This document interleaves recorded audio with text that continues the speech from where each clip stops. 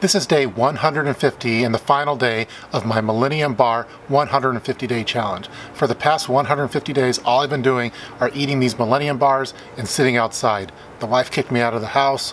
The kids don't even know me anymore, but I really want to finish this challenge. So the final bar that we're going to feature today is coconut flavor. So here we go.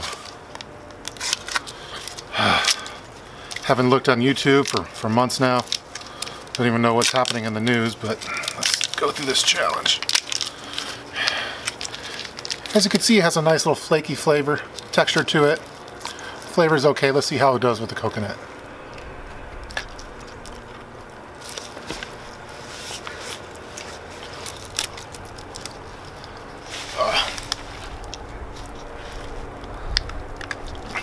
You know, I can't do it. I want to see my kids. I'm so sorry. I'm so sorry.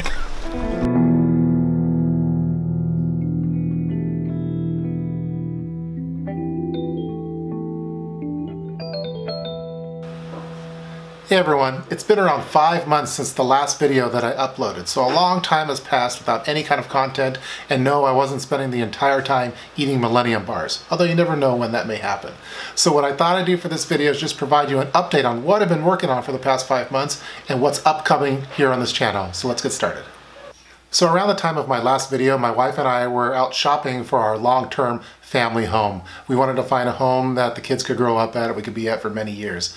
So we were out on the market. We thought it'd take a long time to settle on one. We happened to find one that we really liked, that we were able to put an offer in. It was accepted, and we went through the closing process. So we were really excited with what we ended up with. It's more home than we ever thought that we would have. We're about 10 minutes away from my last place, which was more towards the city. So this is a little bit more in the suburbs, but it's still close enough. A few days after we got the keys to the new home, we went on our annual summer vacation down to Sun River, Oregon, which we do every year. We already had it planned for months in advance. So during that time, we had the home going through multiple renovations just to get it a little bit up to date. We're super excited about the new home. We basically doubled our living space. So a lot more space for us, and one of the perks of having more space is that I'm now able to have a dedicated video production lab. So this is basically my YouTube video office that's dedicated just for YouTube videos. So I have my desk back here with all of my supplies, all of the sound stuff, lights. I don't have to put it away afterwards. Oftentimes for my videos, I would set it up in the dining room, and that wasn't too good for family situations. So now I have a dedicated lab desk that it's a tabletop desk that has the lights on there, has the different test equipment that I need, the products that I'm reviewing, and I've been reviewing products during the time that I wasn't able to actually film videos. But now I have my own dedicated YouTube media room, so I'm really excited about that. While we're not exactly in a homestead with a lot of property, we do have a fairly decent sized backyard that I'm really excited about doing some prepping related projects with. So I'm talking with my wife already about what kind of animals we might want to have back there, what kind of gardening, maybe get into some hydroponics, and I'm excited to start documenting those here on my YouTube channel. I've always wanted to do it. So here's the plan for the next upcoming videos. So there's a few different projects that I wasn't able to finish by the summertime. I like to finish those, one of those being my EDC Slim bag.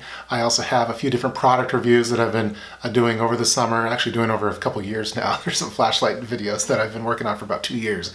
So, and then the other projects I have on my lab space, I have a gas mask, some other miscellaneous ones that are going in various kits that I have. So I'd like to finish all of those, but I'd also like to move some of the topics on my channel more towards home prep. So going back to that home prepping system and doing some things related to some home automation I'm interested in. For example, as soon as we purchased the home, I started setting up some Nest products like the Nest thermostat, the smoke detectors, carbon monoxide detectors, and I also have some camera systems that I'm excited to install, and I figured I might as well do a review if I'm going to do that. So I'm really looking forward to doing a lot with home automation with the prepping mind. So I'd like to finish all those projects. You know, the ones that I've been doing over multiple years, the bug out bag, the vehicle preps I'm way behind on, the emergency bucket kit. Those have not fallen away. They've just been on hold for a little bit as we've been getting everything in place for our next phase in our family's life.